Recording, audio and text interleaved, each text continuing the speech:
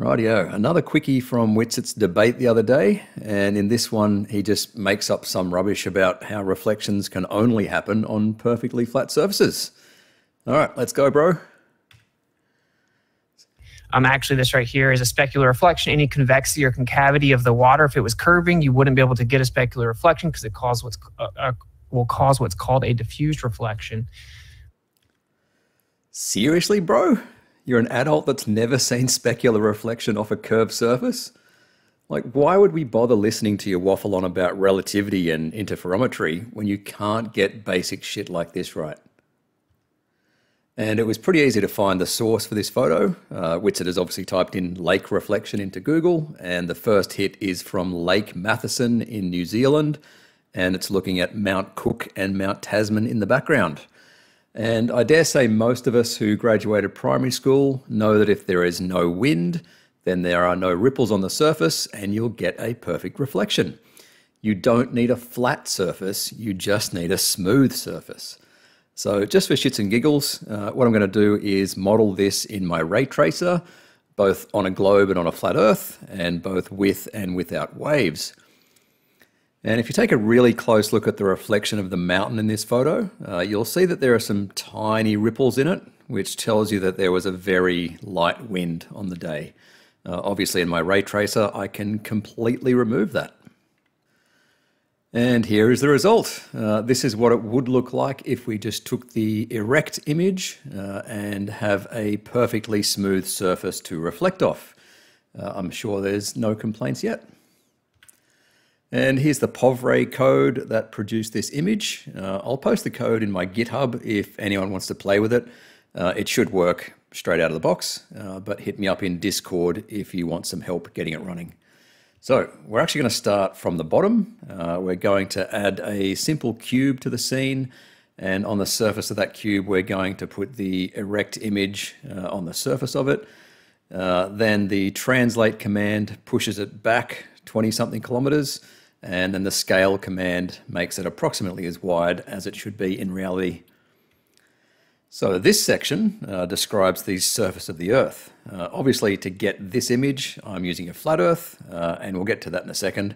But the main part is this section called finish, and you can see it's a perfectly reflective surface, but it doesn't reflect any ambient light, nor does it have any diffuse reflection. So they're both set to 0. Now this part should be pretty self-explanatory.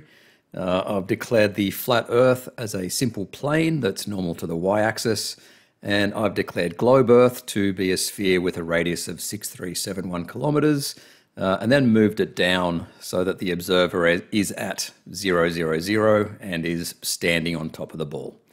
Too easy. All right, so let's see what it looks like when I switch out flat Earth from that middle section and replace it with globe Earth. And here it is, almost exactly the same as the previous one, but this is a curved surface, and there would be absolutely no way for anyone who was just eyeballing it to tell the difference, but for the fact that there is a tiny white line running through the middle of the image. And the reason that tiny white line is there is because this is rendered on a sphere which has a horizon, and that horizon is below eye level. So if I wanted to, I could have shifted that little cube down just a little bit so that it's touching the surface of the sphere. And I could even tilt it back a little bit, but it would be completely indistinguishable from the image rendered with a flat Earth. But I like leaving that little white line in there because it tells you that this is a globe render and not a flat Earth render. Anyway, now let's get to what Whitsit actually meant. Which is that you can't get perfect mirror images when there are waves on the surface of the water. And of course, we're going to render that on both a flat Earth and on a globe. And the way we simulate waves in POVray is to make the surface bumpy. And when the surface is really bumpy, then light bounces off in all different directions, and you get this awesome wave effect, which personally I think is incredibly realistic for such an old school ray tracer like POVray. And here it is rendered on a globe, which you can see again because it has that white line. If I remove that white line, it would be utterly indistinguishable from the flat Earth render. So there you go, Witsit spouting absolute rubbish as usual. You got debunked, bro. And while I'm at it, I may as well debunk the rather silly Flurf claim that these sorts of images, where the sun's reflection makes that line towards you, can only work on a flat Earth and can't work on a globe.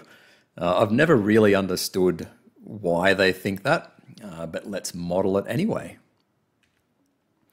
So here's a render on a flat plane. Very, very pretty. And here it is on a globe. If you blinked, then you probably missed the only difference, and that was the teeny tiny horizon drop. Again, indistinguishable to the naked eye. As with the Lake Matheson stuff, this code will be in GitHub if you want to play around with the pretty colors. Anyway, that's all for today. Bye!